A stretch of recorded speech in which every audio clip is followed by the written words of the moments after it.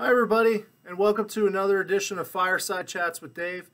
My name is Dave Moore. I'm the museum manager here at the McKeesport Regional History and Heritage Center, and we welcome you back for another edition of our week or twice monthly quote-unquote Fireside Chats, where we typically look at different topics around our museum or different topics around Western Pennsylvania. And this week, we're going to continue, or actually we're going to start a whole new conversation this week on a new exhibit that we've put in here at the Heritage Center, and that is the Arts and Entertainment exhibit, which just recently was installed right as the pandemic was ending and the center was reopening in June. So I'm very excited to talk about that a little bit, and to tell you guys a couple of cool stories and show you a couple of artifacts from that. If you've missed any of our previous Fireside Chats, be sure to check them out on our website and our YouTube page. And so this week we're going to talk about arts and entertainment. This is a really cool exhibit that we just put into the center.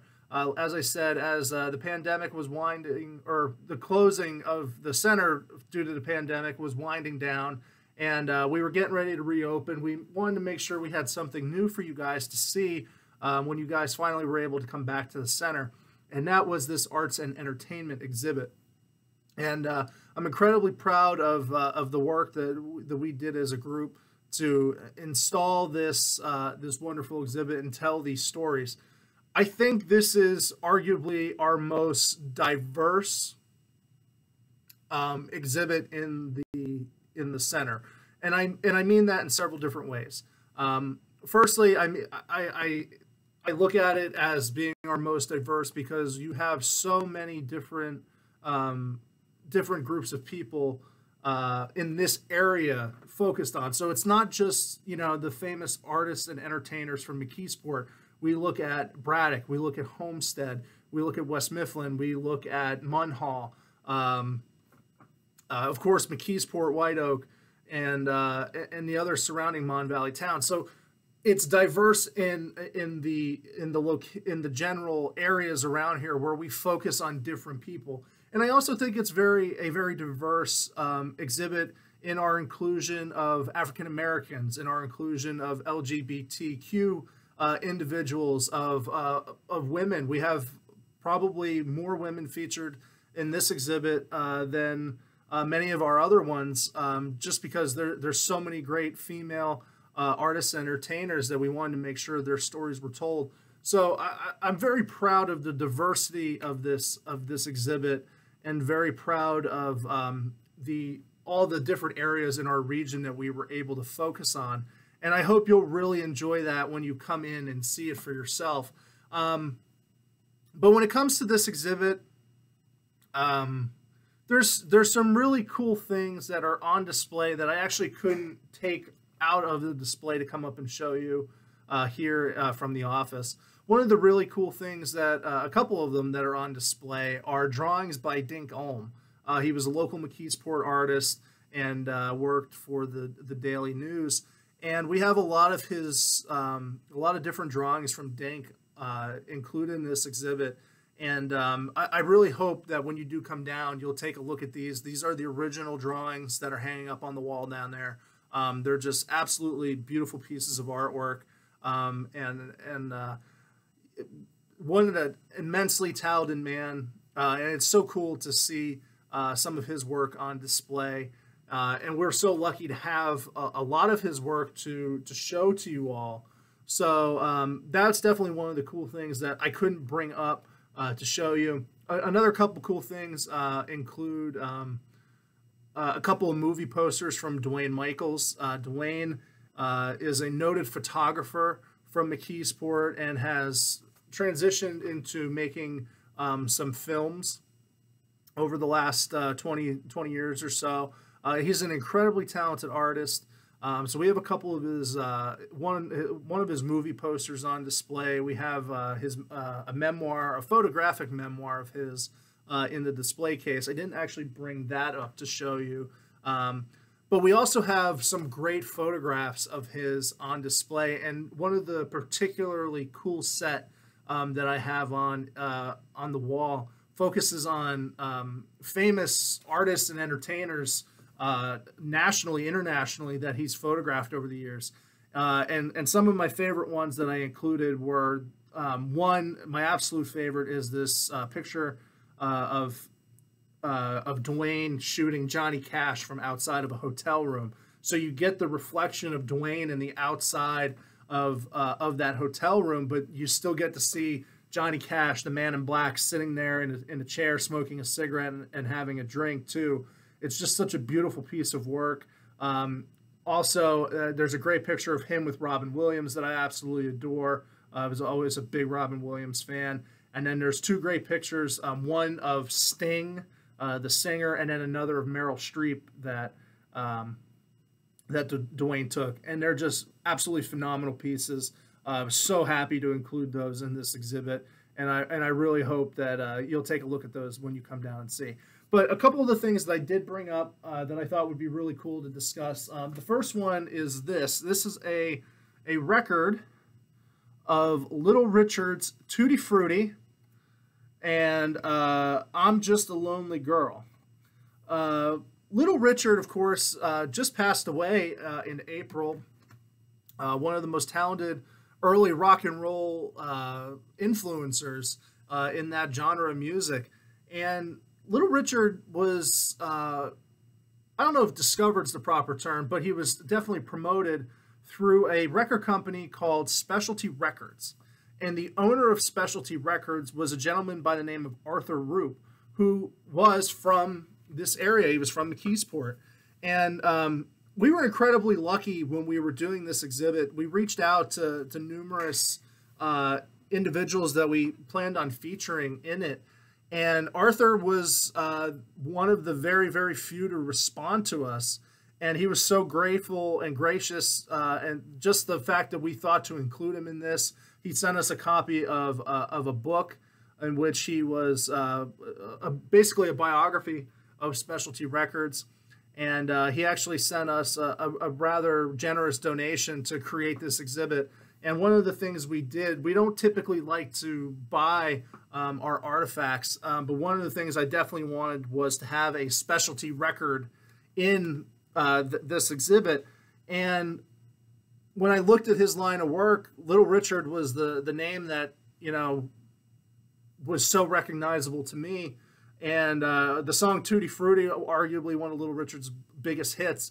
So I was lucky enough to find one of these 45s online of Little Richard's Tutti Frutti. But the most important piece of this is the logo, Specialty Records, which Arthur created. And it was only a couple days after I purchased this record that Little Richard passed away. So it was just like weird timing. But it's a very cool piece, and one that we're incredibly proud to share and tell Arthur's story. We'll stick with music. One of the other cool artifacts that we have is a signed record from Jimmy Beaumont of the Skyliners, and this record features Pennies from Heaven, When I Fall in Love, Tired of Me, Zing Went the Strings of My Heart, Since I Don't Have You, and I'll Be Seeing You. And that's just side one. And as I said, this record was signed by Jimmy Beaumont himself. And of course, Jimmy was, of course, all of the Skyliners were born and raised in Pittsburgh. But Jimmy, he settled down in McKeesport and lived here for the remainder of his life until he passed away just a couple years ago. And, he was a performer until his dying day. And the Skyliners are such a big musical part of this town and in the history of this town. And in music that came from that generation, they're really one of the last major doo-wop groups that would come out of the early 1960s. And then you would really see a transition into, popular music and rock and roll and things like that by the end of the decade. So the Skyliners were very, instrumental in, growing music in Pittsburgh, but also they were one of the last major groups of that genre. one of the last major groups that made headlines of that drama. Not to say that it's not still going strong today, but I think you know what I mean when I say that it's kind of near the end of the heyday of doo-wop in that era. So that's a cool piece. It's on display down in our exhibit. And one of the other cool things we have on display, and there's nothing particularly special about this copy, but this is one of the best books on the steel industry in Western Pennsylvania. And it was written by Thomas Bell, and it is called Out of This Furnace. And Thomas Bell was born in Braddock. He grew up in the area before moving to New York City, and eventually wrote a number of books. But Out of This Furnace was one of probably his biggest writing. And I remember having to read this book my freshman year of college at the University of Pittsburgh. Professor Rob Ruck had us read the first section of this book, which focused on Kracha.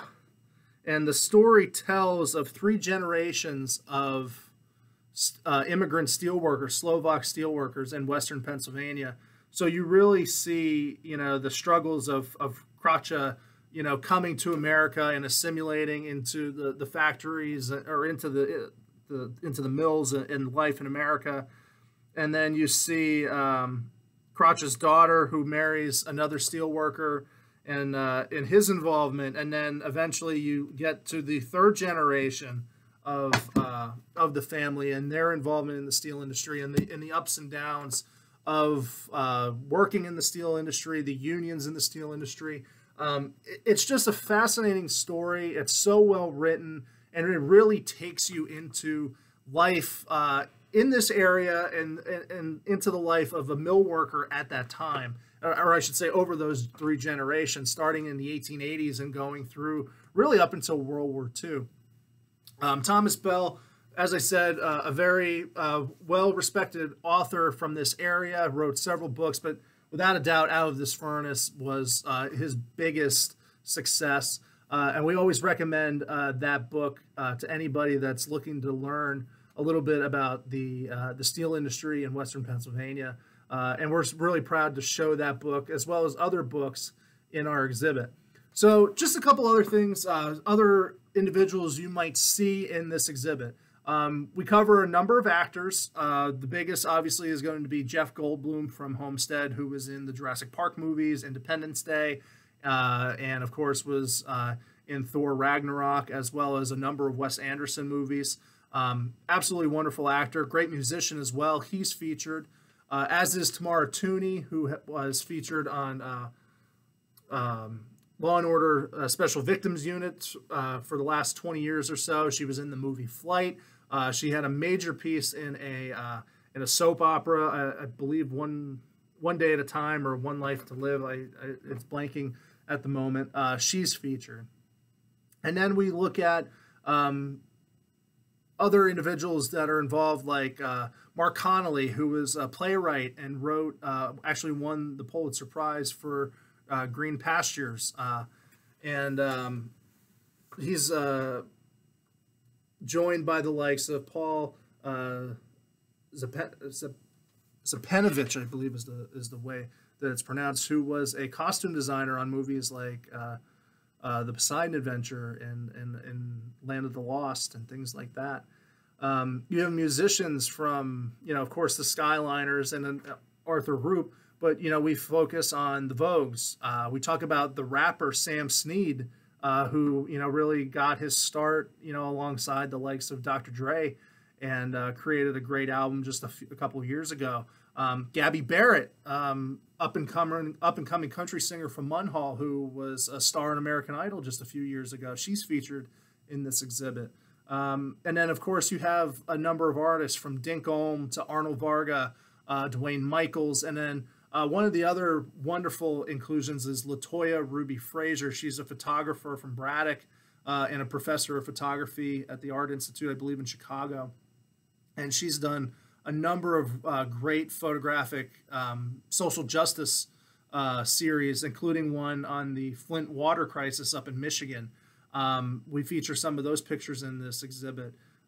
So we tell a lot of great stories in this exhibit, and I really hope that you'll come down and take some time to to read through and learn some of these people's stories, just like we ask you to do that in every other exhibit. But we're particularly proud of our brand new arts and entertainment exhibit, and we really hope that artifacts like Out of This Furnace and Arthur Rupe's specialty records of Little Richard's Tutti Frutti will pique your interest, as well as some of the other stuff that we have on display.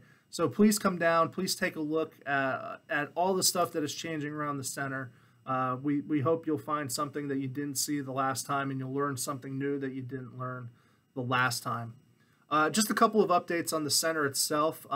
The tickets for the 6th Annual Living History Tour of the McKeesport and Versailles Cemetery are now available on our website.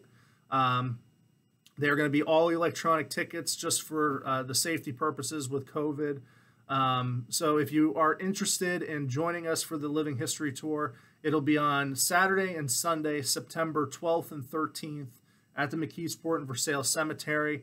The tickets start for, they are $10 a piece, and you will purchase a specific time slot for your tickets. So 11:30 to 12:30, 12:30 to 1:30, 1:30 to 2:30, 2:30 to 3:30. And we ask that you make sure you come within those boundaries of that ticket time frame, because what we're trying to do is keep everybody socially distanced, keep everybody safe, but still allow this great fundraiser and this great event to continue on.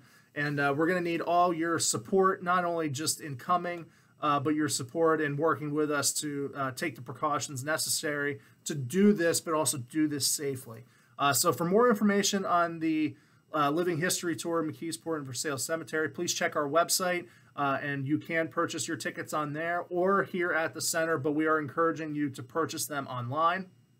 On August 29th, that is a Saturday, the week before Labor Day weekend, we will be hosting a flea market in our parking lot from, I believe, 8 to 3 p.m., 8 a.m. to 3 p.m., I believe. It is definitely that Saturday, I can tell you that for sure. So if you're interested in coming down, then you can, find some great treasures from the tables set up in the parking lot, and then make sure you come in and take a look at the exhibits. Other than that, please continue to follow us on social media. Oh, one other great thing I'd like to discuss. The Curators Book Club continues to go on. The newest edition is The Devil in the White City by Eric Larson. It discusses the rise of Chicago, the 1893 World's Fair, intertwined with the story of America's first serial killer known as H.H. Holmes, who built a quote-unquote murder castle in the middle of Chicago and is proclaimed to have killed anywhere from 100 to 1,000 individuals over his reign of terror in Chicago. It's just an absolutely wonderful story. Three stories really interwoven together brilliantly by Eric Larson. But not only are we continuing the Curators Book Club, but we've actually partnered with Completely Booked, a small independent bookstore in Murraysville. So if you are interested in purchasing one of the books that is part of our book club, and to see which books are part of our book club, you can go and check our website and see the list. But if you go to Completely Booked in Murraysville and you show your McKeesport ID, you will get 10% off those books that are part of our book club. So all you have to do is show your ID or mention that you saw the book listed on our website, and you'll get 10% off through Completely Booked. And again, that is in Murraysville, and they are in the shopping center, like where Burgatory and everything is, but their address is 201 Blue Spruce Way in Murraysville, zip code 15668. Or you can check them out online at Completely Booked Store. That's BOOKED.com. Completely Booked Store.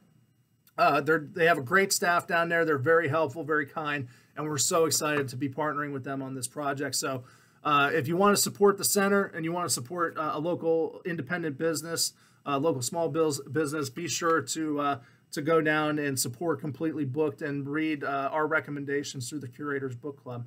As I was saying, make sure you follow us on social media and Instagram and Facebook for all kinds of updates and interesting things.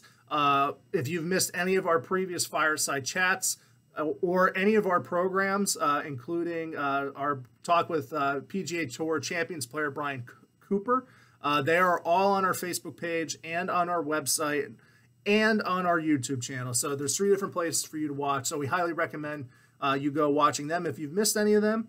And I think that's it. Everybody, please stay safe.